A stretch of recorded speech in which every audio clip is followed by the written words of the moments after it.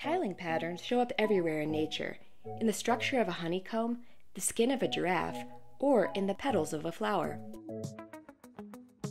Now, researchers have developed a new way of making patterns with cells, locking them together like Legos to produce beautiful tiling arrangements.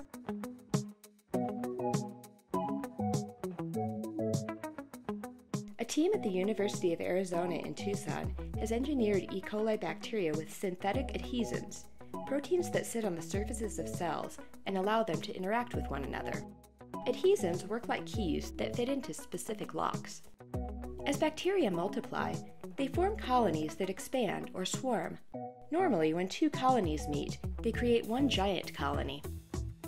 But when the bacteria with adhesins swarm together, the two colonies form an edge where the keys and locks meet, and that opens up some opportunities to get creative. Here, the researchers engineered colonies formed by bacteria with locks to glow green, and those with keys to glow red. They turn yellow where the locks and keys come together. Larger, faster-growing colonies with a key could grow around smaller colonies with the corresponding lock. What's more, by engineering cells to produce one of two different keys and two different locks, they could start to create geometric patterns. Using mathematical principles, the scientists could model where to pipette bacteria with different kinds of adhesins onto a grid matrix.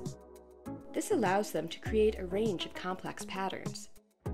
The bacteria could also be used to make linear designs, including this homage to the University of Arizona. The researchers say that the adhesin technology could be used to design biomaterials or new tests for diseases. They might even shed light on how life grew in complexity as single-celled organisms evolved into multicellular creatures.